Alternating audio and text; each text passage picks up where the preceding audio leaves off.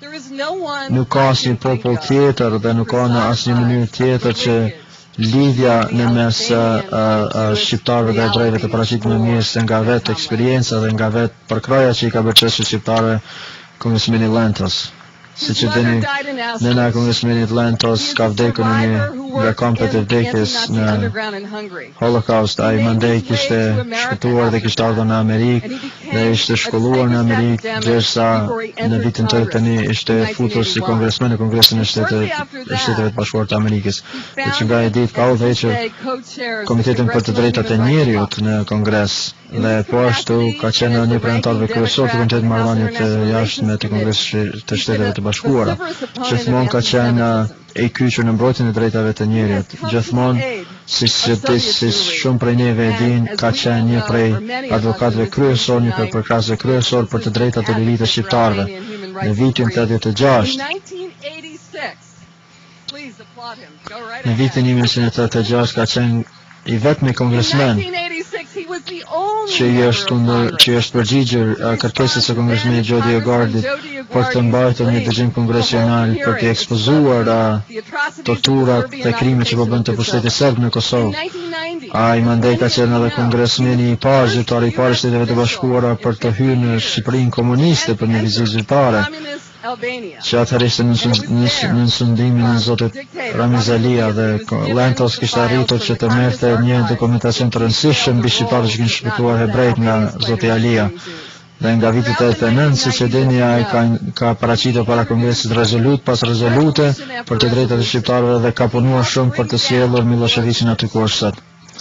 Dhe sot, siç e dini, ai është një nga njerëzit e vetëm të zyrtarëve të zgjedhur në Perëndim që nuk ka frikë të ngritet dhe të thotë se krimet ndaj shqiptarëve në Balkan nuk mund të vazhdojnë. Pra ky është një nga zyrtarët e vetëm në Perëndim që ka kurajën për të ngritur dhe thënë se Kosova duhet të jetë e pavarur dhe ne duhet të pyesim nëse ky njeri nuk është I friguar ta pranë realitetin, pse shumë zyrtarë tjerë perëndimor frigohen nga kjo. Dhe në fundit kisha dashur të përfundoja me një shprehje nga shkrimtari Thoman, I cili kishte thënë se njeriu që shpëton një jetë e ka shpëtuar botën. Dhe unë I them Tomit, ju keni shpëtuar shumë jetra dhe ju keni shpëtuar shumë botra. Ju falenderojmë shumë që jeni prezent këtu me ne sonte. Faleminderit shumë. Rrot Kosova e lirë.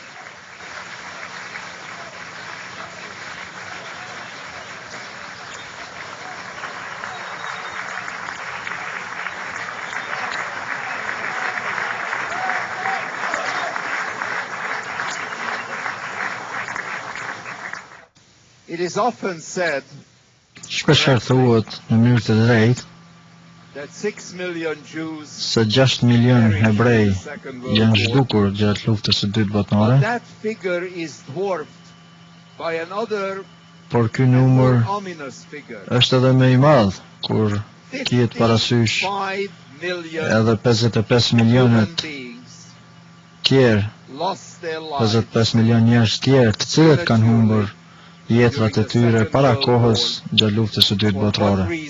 Dhe kjo e gjitha për një arsye të vetme.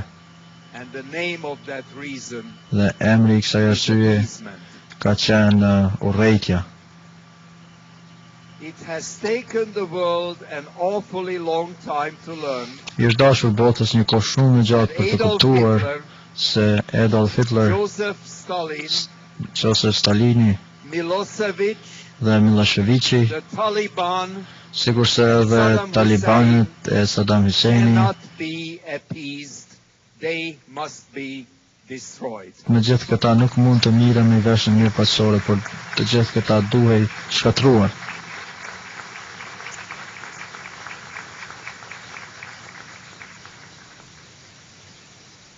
So I am filled with gratitude.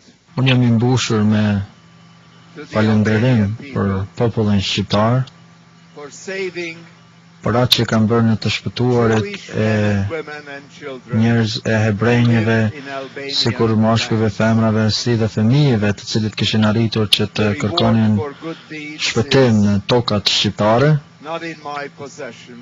Dhe unë nuk mund të gjej fjalë për të shprehur mirënjohjen për këtë që kanë bërë shqiptarët, por mund të them se respekti ynë dhe mirënjohja jonë dhe falënderimi ynë dhe i të gjithë atyre që e çmojnë kurajën e shqiptarëve do të zgjas për gjithmonë.